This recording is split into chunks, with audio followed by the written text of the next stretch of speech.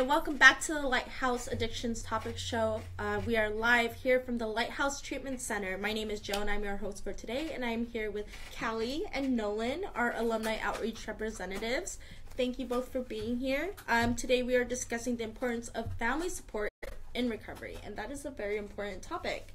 So first of all, Nolan and Kallie, would you like to tell us a little bit about yourselves and what you do here at the Lighthouse?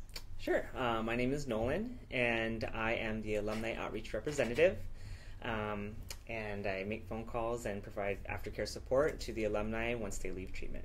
Beautiful. Thank you. So I am also an alumni outreach rep, and pretty much everything Nolan just listed, that's what I do too. I'm still getting used to the whole job and whatnot, but, slowly but surely getting there. Yeah, you guys are both doing an amazing job. Thank you. So I know both of you personally, and I just wanted to say that I admire the fact that both of you are very family-oriented. So you guys are the perfect people to be interviewing for this topic. How have you both balanced recovery, work, and family life after or since you've gotten sober? Well, I guess I'll start. Yeah. So, with definitely family-oriented. Once I left treatment the third time, someone asked me in the rooms, because we do one of these things when you leave treatment where everybody goes around the room and then says their goodbyes to you. And somebody asked me, say, hey Nolan, so what are you going to do this time? You're a retread, you've been here before, what are you going to do different? And at that moment, I really didn't have many words to say, but what I did know was that left to my own devices, I would surely get loaded. So I had to turn it over. I go, the only person that can do this for me, the only thing that can do this for me is the man up above. So I gave it to that person. And ever since then, I was able to be guided, in my own recovery. I know that at this point in my recovery, as long as I put my higher power and recovery first or reprioritize, everything else will fall into place. Once I put anything before that, you'll lose it instantly like that. So, yeah, and as long as I do that, I think my higher power has given me a well-balanced life, even though it's very busy. Many days it's 16-hour days, you know what I mean, starting at 5 a.m., coming home at 10 after a meeting, I'm on my first year of sobriety. My partner at that time proposed at my first year. And then shortly thereafter, we're both there. Shortly thereafter, we got married, and now we're in the process of fostering to adopt. So. Oh my gosh, I'm gonna be an auntie. Both of you are. I'm so excited for you. We'll you. continue to pray for you. Oh, I appreciate that very much. Thank you. How about you, Kallie? Balance, super important. How do you do it? Balance, in the very beginning, I was doing 1 to 2 meetings a day. Wow. The program was really, really big for me, but it just so happened that my now husband kind of paved the path before me. He's the one who led me into the rooms, and that helped a lot. Yeah. I was introduced to an amazing woman who has just stayed in my corner. She's become kind of like my mom, I always remember what I was like, what led me to feeling miserable all the time, and that keeps me here. It just kind of keeps me grounded. I don't always want to have to go to do, be responsible. I don't want to have to get up at 5 o'clock in the morning and do my hair and makeup and go to work. Yeah, sometimes I want to just be able to, relax. But I get to do these things today, so it makes it all worth it. That's beautiful. We're so happy to have you part of our team. Thanks. So funny story is that her husband was my sponsor. Oh. Yeah, so we met in treatment, and he stayed sober and I didn't. You know what I mean? So after about a year of staying in my addiction, I asked him to sponsor me. And he did, so shout out to Ricardo. Hey. Love you. And he actually works at the facility too. Yeah, right. so yes, awesome. So it's a family affair. Yeah. Yep. So early in your own recovery, do you feel that family support was important to have, and why? I'll let you start because my story's a little different. Okay. So family support, I had a lot of family support. Some that wasn't always wanted. I felt like I needed a little bit of space. I've had a lot of people in my family who were very open-minded to the program. But I learned distance and boundaries, and just I tried to walk my own path. So yeah. It's very important. Well, I'm just gonna piggyback on that. In my early recovery, it was important to have family support, and I did receive that, but in a way that I didn't realize that I needed, by them giving me the space to do what I needed to do for my recovery. So it's really interesting that you said boundaries and distance, because sometimes that's what we need, and sometimes that's what support will look like for you, you know. So how about you, Nolan? Well, a lot of my disease manifested in itself in a lot of shame and guilt and abandonment from my family. For being homosexual, it was one of those things in a Filipino culture, or at least in my family, that was already seen as not a very negative thing. So I already knew that I had to deal with that with them. Going into treatment the first time, they came to visit me every weekend, because they knew that I had an issue, things like that. But what we didn't work on was our underlying issues and our underlying relationship issues between my parents and myself.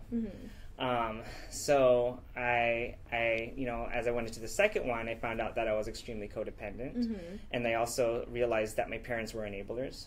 So they were that the quote unquote loving me to death, literally, and I started to realize that I'm like, okay, so they're enabling me to stay in my disease, and it's true, I was living in their house, they were giving me free food, I didn't have any accountability, no responsibility, and the third time around, I'm trying to become, independent, trying to adult by myself, be financially independent, things of that nature. And I realized that at the time when I lost everything, I really had to make a strong boundary. I had to say, okay, if my parents still don't accept me for who I am, and if all they're doing is really just loving me to death, quote unquote, I need to be, and if I'm going to be doing this for myself, I was prepared at that moment to be like, okay, until I can do this for myself, it might not be a good idea for me to stay in this relationship, or be dependent on my parents,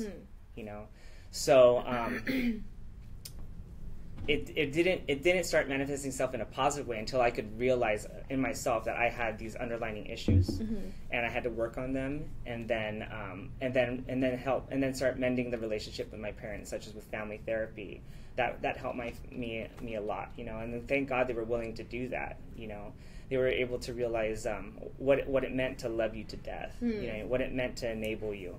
And so I would say today, now the support of my family is huge.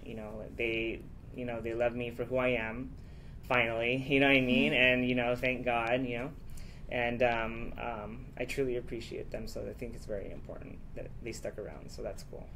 Beautiful, thank you. Yeah. Okay. What are some challenges you and your family faced when you decided it was time to get sober? I guess the biggest challenge was realizing that I wasn't the only one with the issue. Yeah, it's a family disease. Most definitely. Yeah. Right. So, and I definitely feel like they truly believe that they were providing love.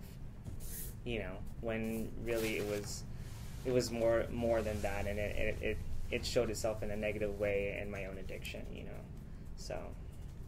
Beautiful. I definitely feel like the whole family disease thing, it's so true in so many ways. It's showed its face in so many different people in my life, near and far. And it's crazy to think that now, thinking that it was okay back then to live that way, and support people who are also living that way. To see me now working here trying to help people, it's kind of crazy. Yeah. And it's cool because I'm not the only one working in recovery anymore. One of my closest cousins, he also does, so it's just an amazing feeling. That's beautiful. Thank you. And as a recovering alcoholic and addict, it is important to have a program of recovery in place for ourselves so that we can continue to heal and grow. Is it important for family members to also have support programs in place for their own healing and growth? So you were just talking about enabling and the codependency. Right. Yeah.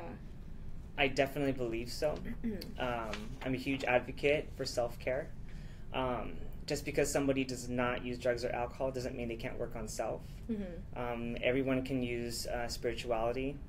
Everyone can use individual therapy. And the best advice I could give to somebody who does not use substances, and particularly drugs or alcohol, is to be maybe Al-Anon meetings. To understand the family member who is going through that, understand the disease, or let's say maybe or codependence issues. Go to a fellowship that provides CODA. Beautiful. Or codependency meetings, things like that. That actually just answered my next question, which was, is there any support programs available for family members or loved ones of an alcoholic or addict? And yes, CODA, Al-Anon are great resources to utilize if you have somebody in your life that is struggling and you want to understand where they're coming from, why they do what they do, why they are who they are. Understanding, I think, is key, because then everybody has an even playing field. Nobody's feeling like they're being pointed at, or being the odd man out, because that just raises tempers and builds walls, and it's just never good. For sure. And how did family support look like? What did that look like for you in your early recovery? You were saying that there was some distance and space, and I also said that because of the fact that they weren't always in my face, or always on top of me, like making sure I was going to meetings, like it created a space for me to be able to grow and do things on my own. So initially it was just very like they were present, physically present. So they come visit me in treatment, every week, which is great. Love seeing my family, trying to get me a little bit out of the element of, the 16-hour days in treatment, and the redundancy of doing the same thing over and over again. They got me out of that a little bit. But it really didn't show. It started to really show their support when they starting to realize that it is a family disease. Starting to come to therapy. You know what I mean, and starting to be like, okay, I do recognize my own part in this behavior or in our family dynamic. And that really, really opened my eyes to be like, okay, so you only know what you know. And sometimes people who are quote unquote normal don't even realize that they have issues, So that really it really helped me a lot in my own sobriety and recovery. Coming back together with my family, it took a while. Some of them still to this day. I just took 2 years on Tuesday. Congratulations, that's amazing. There's still family that I don't necessarily engage with, just because there's a lot of things from the past that have happened, and it's a gradual thing for me. It took probably like a year for a lot of people for me to begin to be comfortable giving those amends to, or explaining, not trying to explain, but just make things right and try and show that I'm not that person anymore. It took a long time for me to get to that point. It's definitely a process. Oh, yeah. Yeah. And it's important that people are allowed to heal on their own time, so maybe even your own family members weren't ready to talk to you in certain points of your recovery. Exactly. So, it's a process. We just have to be patient and just trust God that everything will fall into place. Is it important for family members to become educated in the process of addiction and recovery, and why? I think it's an amazing thing, because then they can almost try and put themselves in your shoes, try and understand a little bit more. So I have both sides of the playing field. I have family who has no idea and isn't really open to it, which is fine. And then I have some family who's like, they could recite stuff out of the big book, and they're like gung-ho, like, I'm so proud of you. Yeah. So it's kind of cool to have somebody who tries to understand, and it's not such a like alien form, I appreciate it. It's just that common sense, not common sense, but I'm like common ground. Yes, thank you. Yeah. It makes everything a little more easy, you know. Sobriety is never easy, but I feel like it just softens it all a little bit. Right. And you know me, like I'm a huge open book. You know what I mean? I really don't try to like keep any part of my story, you know, in the back, you know, in the back end, or you know, in tail end. I try to be as open and honest as possible. You know, so I have you know, a majority of my family, a lot of them work in healthcare, and some of them don't even really understand the nature of this disease, addiction, alcoholism, and they come to me. You know, they go, hey, you know, like, so... that's true. Yeah, they ask you. They use you as a resource, for when they know somebody who's struggling. That's right. Really cool. That's a really good point. So, you know, like, it boggles my mind sometimes. I'm like, oh, you know, like my story, my story is helping. They wouldn't invite me before to family events, and now they're asking me. Yeah, now they want to know. Yeah. They want to know. So, you become this resource. You become this resource for your family, and it makes me feel...